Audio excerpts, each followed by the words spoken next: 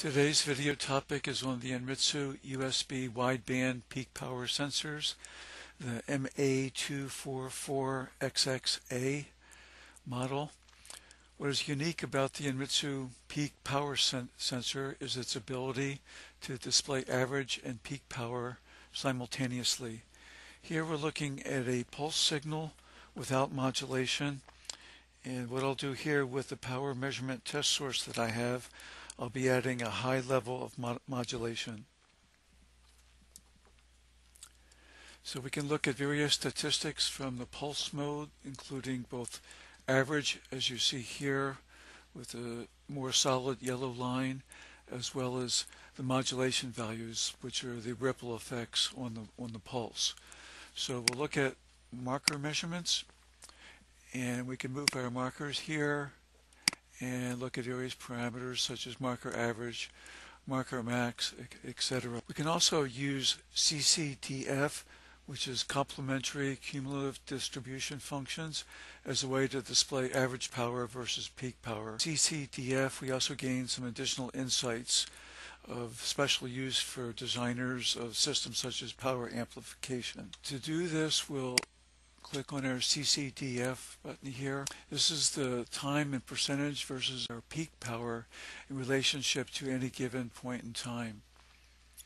CCDF curves will have power in dB on the x-axis. Here we're reading dBr, which is dB relative to an average power, which we'll take as 0 dB for reference. So power on the x-axis is relative to the signal power.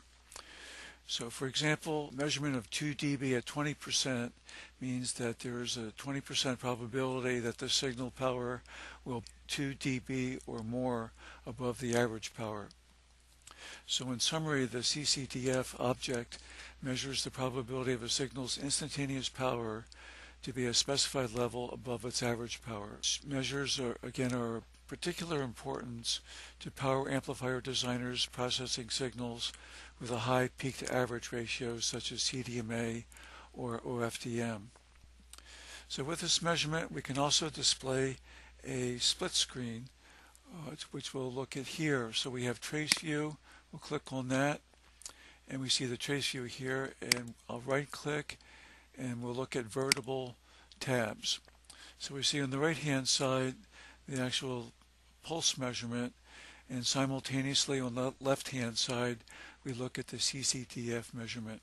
So for looking at CCDF measurements, close our marker measurement here and click on the Start Measurement tab.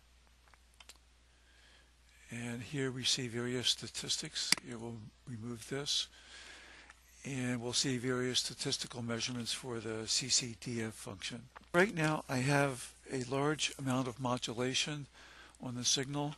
What I'll do with the power measurement test source is turn off the modulation to look at the difference. And we can see, we'll reset the capture here, and we can see with no modulation the absolute peak to average is basically very close to 0, which is what we would expect. So turning back the modulation, we see again that here there's approximately at 0.0001% probability there's a 4 dB peak to average. So again, this is very important for power amplifier designers.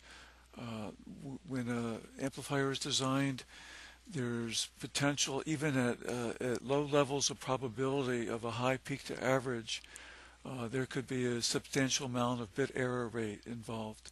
So the power amplifier designer will need to include room for quite a bit of margin in their design in order to account for high crest factors or high peak to averages in the signal.